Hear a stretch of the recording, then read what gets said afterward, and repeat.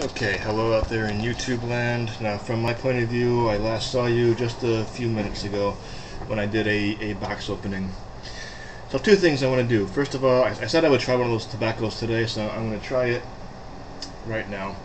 Second of all, I actually had two boxes arrive today, and I forgot to mention the other one, though I intended to. And it was an order from an Amazon marketplace, which means not Amazon itself, but you know, third-party sellers, and it's a book, Pipes and Tobacco, or here it says the books of Pipes and Tobacco, and it's written by, if I'm pronouncing this right, Carl Ihwa Jr. Ihwa is actually the name of a Korean university, which I assume is coincidence.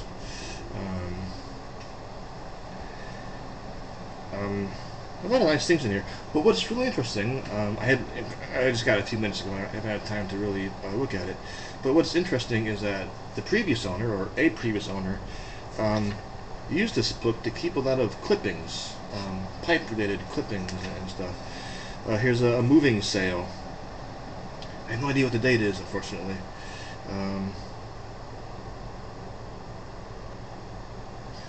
There is some here that says 1976. I don't know if that's a date or not. Could well be. Anyway, a moving sale from Frank's Tobacco Pouch, North Carolina, I believe. And that's not the only little clipping in here.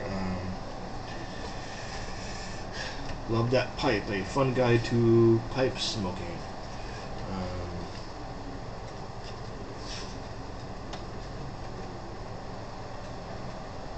With ads on the back for Prince Albert and Carter Hall. Nope. Oh, copyright 1966. 1 year before I was born, even. And here is a Dr. Graveau coupon that probably came with a pipe.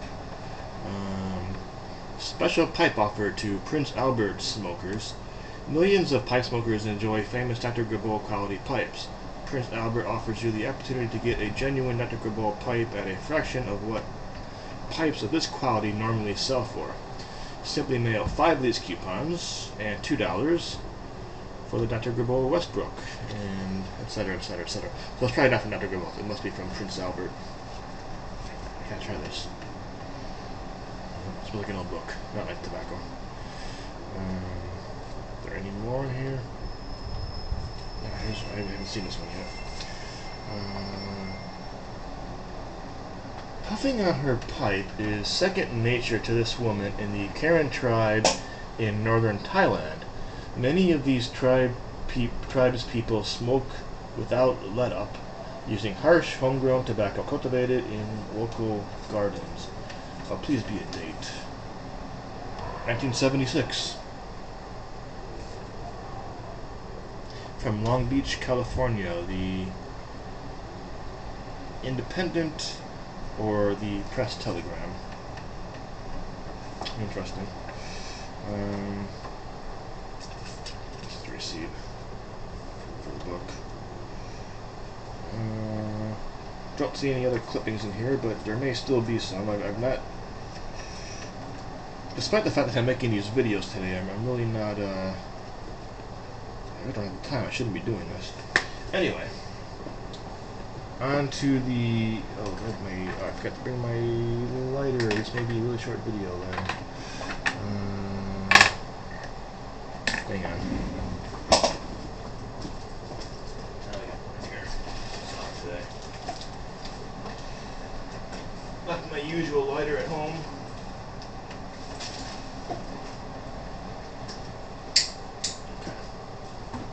Cheapy here. Okay, so in the box opening video, I mentioned this London blend, which has very little description on it, but let me read, let's see, from the Four Noggin site. It says, a rich, dark-colored after-dinner mixture African Virginia, which I'm not sure I've ever tried African Virginia before. African Virginia and Turkish tobaccos with high amounts of Latakia. Now, I quite like when a product describes itself as having high amounts of Latakia, because I tend, in my opinion, they often kind of shy away from it. They kind of understate how strong they are. And well, let's see. And from the London Blend on tobaccoreviews.com. Now this is where it says tin description, which I never understood. Why tin descriptions? Why the tin descriptions on these reviews differ from what's on the tin? Quite frequently anyway. And the tin description is quite different. A blend of Latakia, Cavendish, Perique, Burley, and some Kentucky leaf make this a rich and full-flavored blend. Now it seems that, okay, you know what? This is the wrong. That's definitely the wrong one, because that's not the same. That's not. This is by Dan Tobacco, and that's not Dan Tobacco. So, okay, strike that from the record. I made a boo boo there. Let me try that again.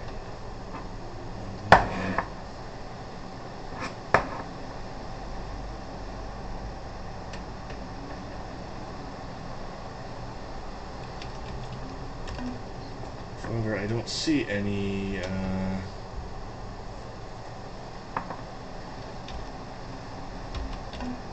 I don't see any blend. I don't see this blend on tobaccoreviews.com.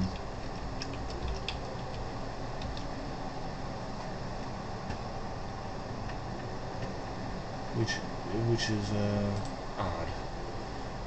Not okay. Maybe there's some down here.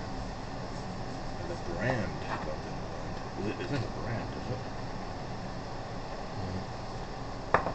Sorry if I'm wasting your time on this. Bad connection today too. There you go. Aha, I see. The way they have it is that London Blend is the blender, the manufacturer, and this sticker 1000 is the number, and there are 22 reviews. And yeah, okay, now the tin description doesn't match the other one, although it's still not on here. So I guess you could say I ordered the wrong one. Two mistakes today. Two mistakes on this order. Okay, but anyway, I'm going to give it a try. It is completely unopened, and give it a shot.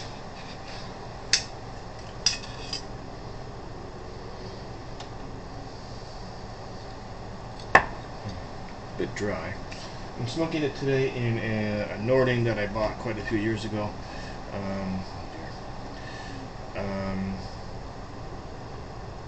It would be a little misleading, but I could say I bought this when I won the lotto.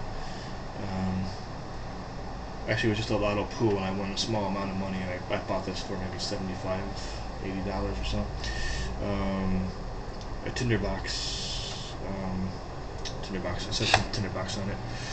Okay. Let me fill this up.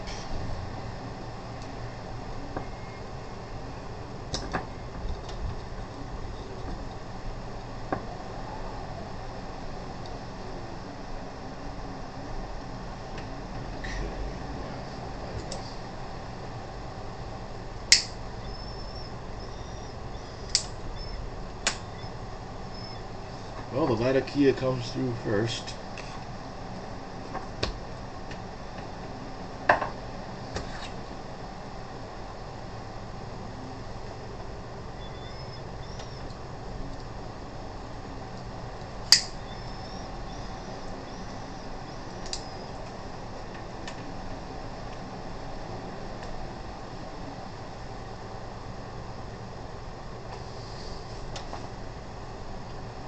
hard to describe it. A bit nutty, first impression.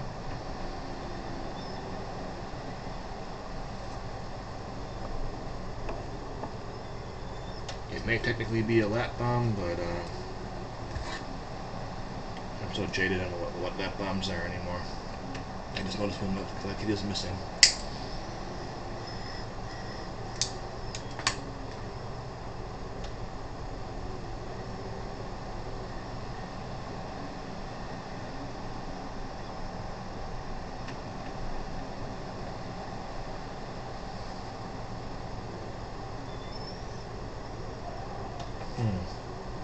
Well, it's first of all, I'll say that my first impression is that the different tastes, they merge, which is a good thing. They are blended into they combine into one overall taste, which is a good thing. It's a blend with some depth to it.